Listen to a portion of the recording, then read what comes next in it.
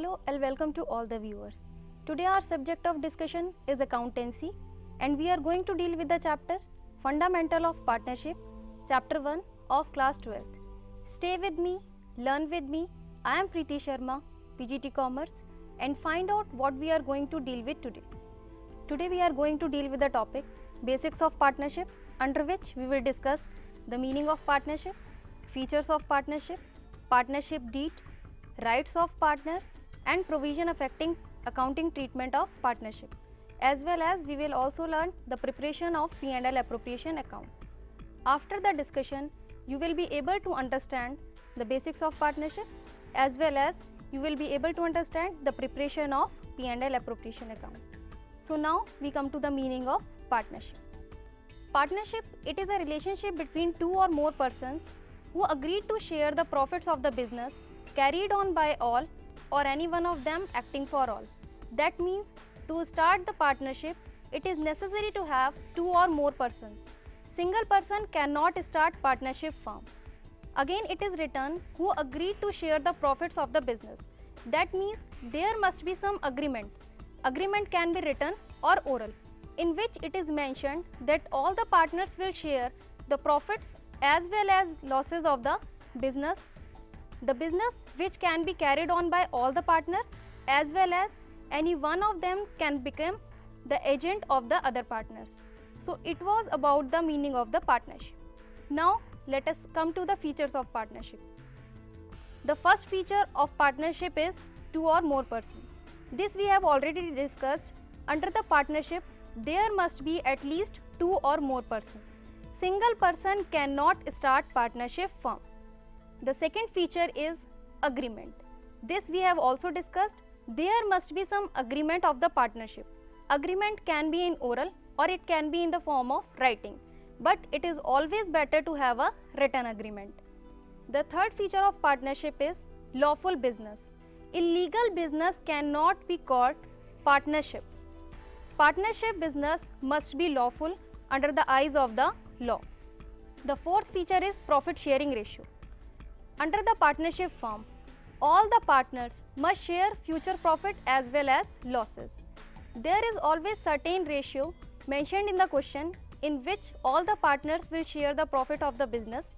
But if no ratio is mentioned in the question, then we will assume that all the partners will share profit and losses in equal. The last feature, business can be carried on by all or any one of them acting for all. That means all the partners can carry all the business as well as any one of the partner can become the agent of other partners and he can also carry on the business on behalf of the other partners. So this was about the meaning of partnership as well as the feature of partnership. Now let us move to the meaning of partnership deed. What is partnership deed? Partnership is established by the oral or written agreement. The written agreement is called partnership deed. We have already discussed that there must be some agreement between the partners. The agreement can be in the form of oral or it can be in the form of writing. But it is always better to have a written agreement. So the written agreement is called partnership deed. Partnership deed contains all the details like the name and address of the firm, principal place of the firm, nature of the firm, name and addresses of the partners, interest on drawing to be charged, interest on capital to be provided, interest on loan to be given to the partner, as well as all necessary information is written under the partnership deed. Why all the information is written under the partnership deed? Because in case of dispute in future between the partners, they can have the proof in writing which can be shown as a better proof that it is written in the partnership deed. So this must be followed. Now let us move to the next topic, which is very important from the point of view of accounting treatment of partnership. It is written provision affecting accounting treatment in the absence of partnership deed. Sometimes some points or some matters are not written under the partnership deed. So there is certain confusion which accounting treatment to be followed in that case. So The Partnership Act 1932 provides certain provisions which have to be followed in the absence of partnership deed, or we can say if partnership deed is silent, then these provisions are followed. The first provision is interest on capital. If partnership deed is silent, then no interest on capital is provided to the partners. Secondly, interest on drawing. If partnership deed is silent or absent, so no interest on drawing will be charged from the partners. Third, interest on loan. Interest on loan will always be paid to the partner at the rate of 6% per annum, whether the partnership deed is silent or not. If partnership deed is silent, then also interest on loan will be paid to the partner at the rate of 6% per annum. Fourth, salary or commission.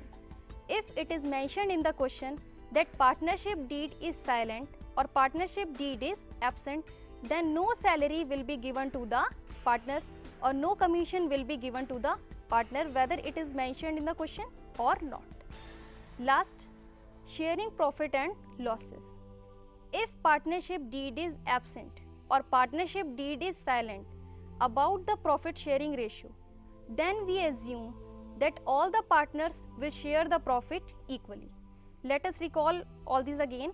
First is interest on capital. If partnership deed is absent, then no interest on capital will be paid to the partners. Secondly, interest on drawing. Interest on drawing will not be charged from the partners if partnership deed is absent. Third, interest on loan. Interest on loan will always be paid at the rate of 6% per annum if partnership deed is absent. Fourth, no salary or commission will be paid to the partners. And lastly, sharing profit and losses. If partnership deed is absent, then we assume that all the partners will share profit equally. So this was about the provision affecting accounting treatment in the absence of partnership deed, and we have to see in all the question what is mentioned. If partnership deed is silent, then we have to follow these provisions. If partnership deed is present, then we will solve the question according to the points given in the question. So now let us come to the next topic, that is the preparation of P&L appropriation account. But before the preparation of P&L appropriation account, it is necessary to understand the meaning of P&L appropriation account. What is P&L appropriation account? Students, in 11th class, we have prepared the final accounts of sole proprietorship, under which we have prepared the trading account, P&L account, and then balance sheet. But in case of partnership firm, a partnership firm prepares its final account starting with trading account, then P&L account, then P&L appropriation account, capital account, and then balance sheet. So P&L appropriation account is prepared after the preparation of P&L account. It is nothing but just an extension of P&L account. Under P&L account, we calculate net profit. This net profit is transferred into the P&L appropriation account, and under P&L appropriation account, we just distribute this net profit. So P&L appropriation account is nothing but it shows the distribution of net profit among various heads.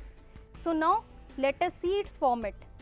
Under this format, you can see on the credit side, it is written by net profit, and 3 points are deducted from the net profit. First is interest on loan, second is rent paid, third is manager commission.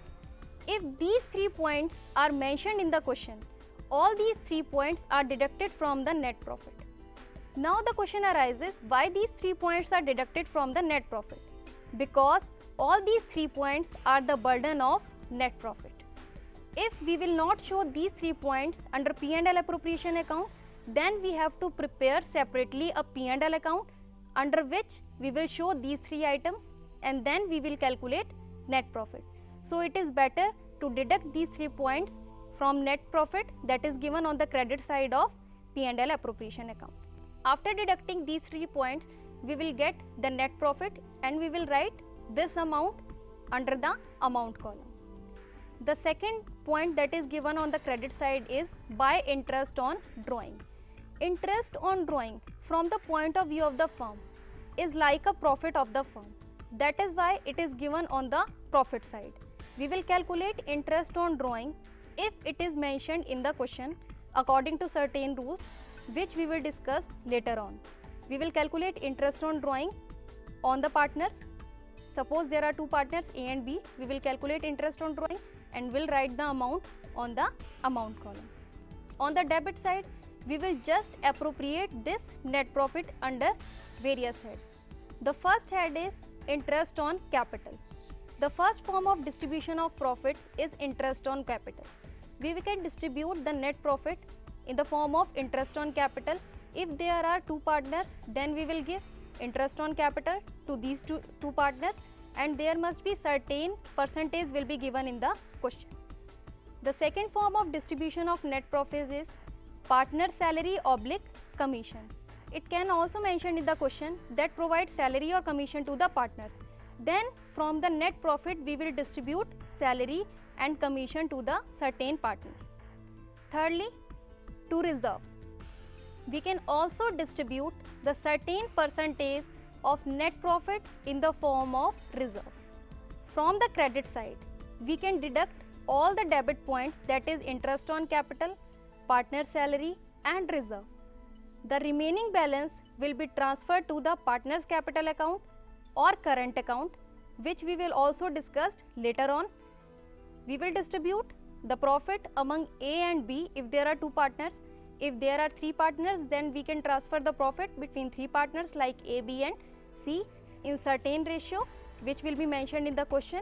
If no ratio will be mentioned in the question, then we will distribute this profit equally. So this was about the preparation of P&L appropriation account. Again, we should recall some points. Under P&L appropriation account, we are doing just the distribution of profit under various heads if it is mentioned in the question. But if partnership deed is silent, then there is no need to write interest on capital, no need to write partner salary, no need to write reserve, and there is no need to write interest on drawing. We will simply distribute the profit between the partners under the capital account or current account as mentioned in the question. So today we have discussed the basics of partnership, under which we have discussed the meaning of partnership, features of partnership, meaning of partnership deed, and the provision affecting accounting treatment of partnership deed. As well as we have also discussed the preparation of P&L appropriation account. I hope you must have understood all the topics. Thank you. Have a nice day.